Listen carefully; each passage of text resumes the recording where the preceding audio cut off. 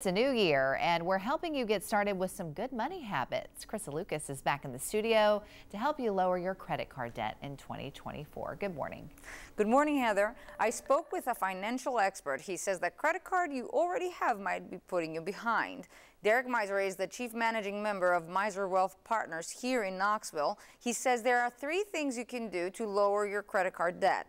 First, shop around and find which credit card offers you the lowest interest rate. Then identify where you owe the most and roll that existing debt onto your new low-interest credit card. Finally, set up automatic payments with your new credit card to start paying down your debt. Then eventually you'll get that payment down and get it taken care of. And instead of thinking, I can take a break now because I've paid off this large debt, that's really the opportunity to take what you were paying and apply it to other credit cards that you have or outstanding debt, whether it be a car loan or a student loan. Miser says if you follow that strategy, you will continue to shrink what you owe until you're debt-free. Once that happens, your credit score will start to heal. Heather, back to you. All right, Krista, thank you very much. It is